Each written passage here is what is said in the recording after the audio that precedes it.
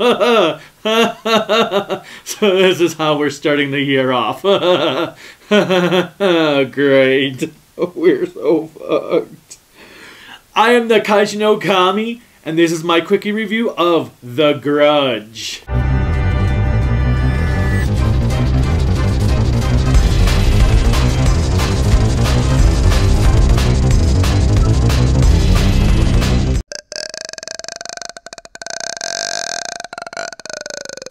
The Grudge is a remake sequel to the Japanese movie of Ju-on. Well, not exactly a sequel to the Japanese version, but a sequel to the first remake that Sam Raimi had done back in like 2004 with Sarah Michelle Gellar. This continues with some stuff going on. I can't really describe it. It doesn't make a lot of sense. This is a narrative nightmare as far as the narrative is concerned. The story is so convoluted, so far up its own ass, it doesn't make any sense. Everyone in this movie is half-assing it. The main lead actress, I've never seen her before, but my god is she dreadful. She cannot carry this movie on her own, and all the supporting cast she has are garbage. John Cho is in this movie and he is absolutely wasted. Now when you're saying, wait, what do you mean it's a sequel? I thought it was a remake. Right.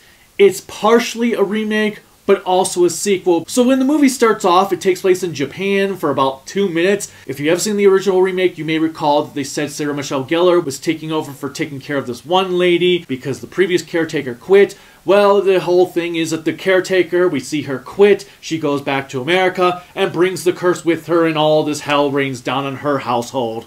And stuff goes on. And the hard part is, you had to have seen at least one of the other movies in order to actually know what the hell is going on in this movie. Nothing is explained, nothing is developed.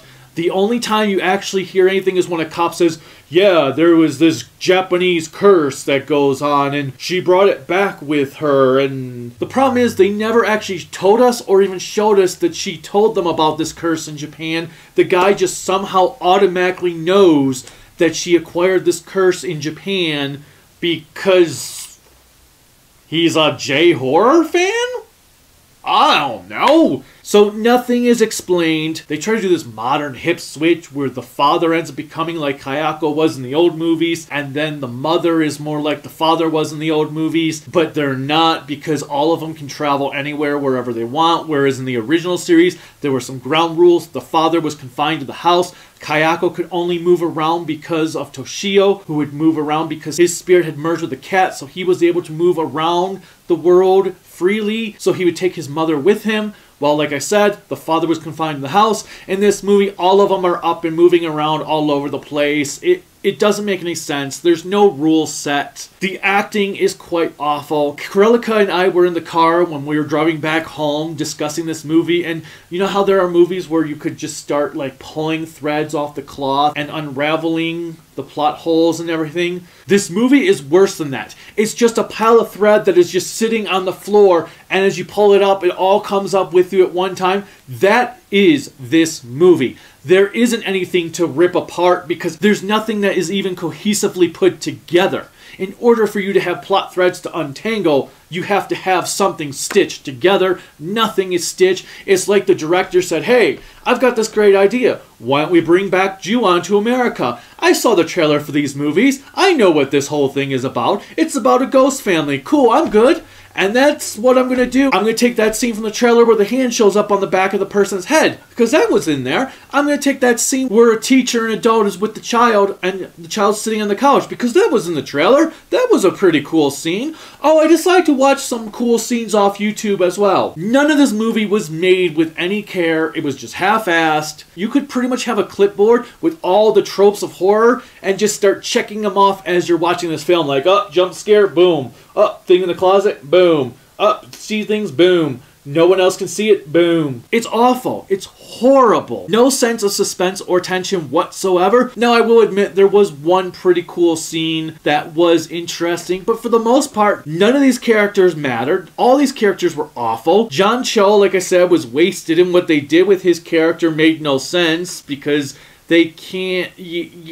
No, I'm not even going to get into it.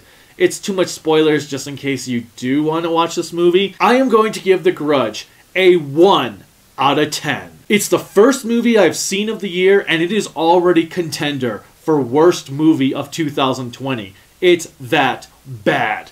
I didn't think any movie could be worse than Grudge 3, but